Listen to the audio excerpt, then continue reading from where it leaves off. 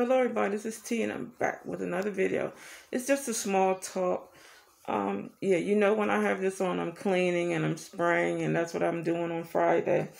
I'm disinfecting and everything, so I have to wear my mask. I have asthma.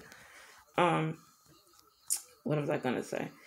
I won't be doing the book reading anymore because they keep saying it's a copyright. I don't know how. There's so many people on YouTube that read stories because I looked it up and everything, so I don't understand what's going on with that. Why I'm getting copyrighted for reading a story online.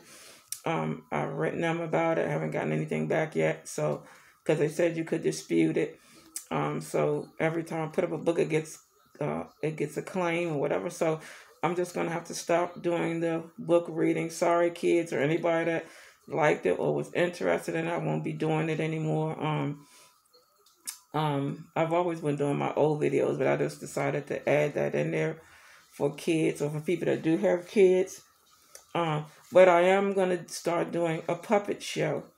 I'm gonna make sock puppets and stuff like that. I'm gonna do puppet shows. Um, I don't know if it's gonna be an everyday thing or what time I will put that up, but I'm gonna be doing that for kids. It's for families also. If you like to watch with your kids, it's your choice. Um, so that probably won't be. I know that won't be until next week around. Probably the end of next week, like next Friday or something like that, because I have to get time to do everything, get everything and stuff like that. So I just wanted to let everyone know instead of I don't want anybody's kids or anything to be sitting up or anything waiting for those stories, and you're wondering why, where's the story. So I felt I had to come and let my subscribers that do watch know that I won't be doing that. I love you all. I love my subscribers. I appreciate you. I appreciate those that did watch. I even got some comments on my Instagram that were really nice that people didn't want to write out on the story on the comment section.